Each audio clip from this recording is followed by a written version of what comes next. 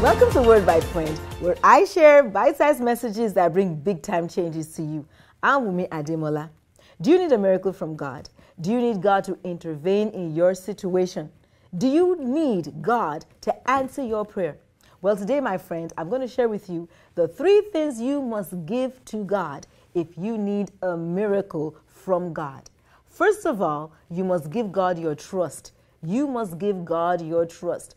Of the Israelites, it was said in 1 Chronicles 5:20 that God heeded their prayer. He answered their prayer because they put their trust in Him.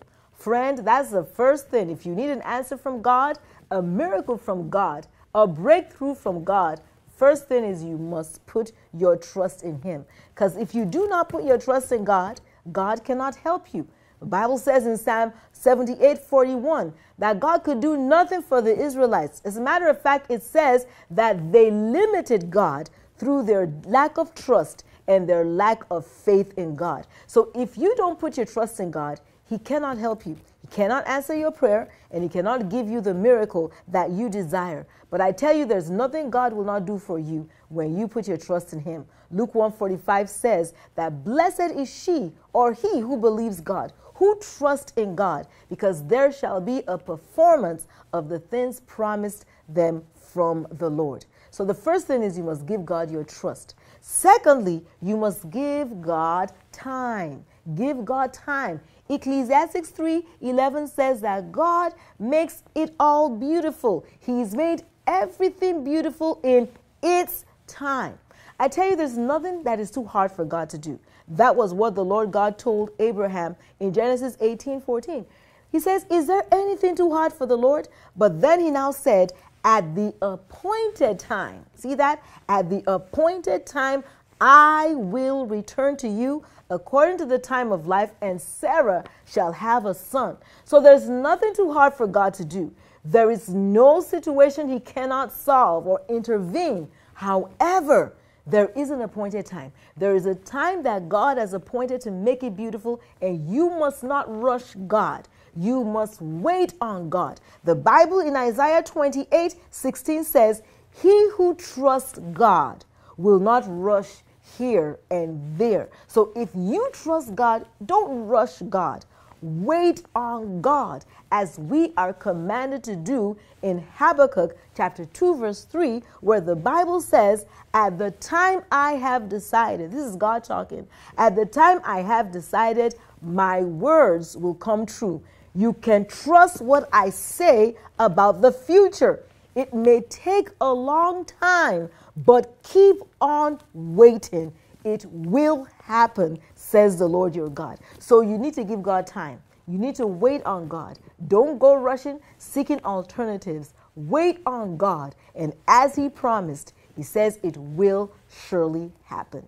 Thirdly, when you want a miracle from God, the third thing you need to give God is to give God thanks. To give God thanks. And I tell you, this is the biggest gift that you can give God. Thanking Him in advance. You know, the Bible tells us in 1 Thessalonians 5:18, it says, in everything give thanks, for this is the will of God in Christ Jesus for you. So in everything means give God thanks in advance. While you're still in the midst of that situation, while you're still waiting for things to change, while you're still waiting for your miracle to become manifest or your prayer to become answered, give God thanks. This is the will of God for you in Christ Jesus. John 11:41, Jesus Himself gave us that example as He was standing before the tomb of Lazarus. Before God answered the prayer. You see, Jesus needed the Lord God to cause resurrection power to fall on Lazarus and raise this guy that had been dead for 4 days from the dead. And God knew that if He needed a miracle from God, He needed to give God thanks. And that was exactly what the Lord Jesus Christ did. The Lord Jesus Christ standing in the front of Lazarus' tomb. That's what the Bible tells us in John 11:41. The Bible says, Jesus lifted up His eyes and He said, Father, I thank You because You have heard me. So my friend, are you trusting God for a miracle? Do you need answer to prayer? And still what is staring before you, your eyes, is a dead situation? Things don't seem to have changed? Well, Follow the example of our Lord Jesus Christ.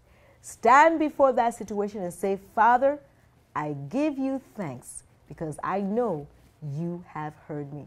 3 things to give God when you're trusting him for a miracle. Number 1, give him your trust. Number 2, give him time. And number 3, give God thanks. And I tell you, before you know it, God will surely do whatever it is he promised to do for you. Thank you for listening today. I do trust you were blessed. Don't forget to share this video with a friend, like it, and also follow us on Facebook, Twitter, and Instagram. Subscribe also to our YouTube channel, Knowing God Media, and see you next time for another awesome episode of WordBite.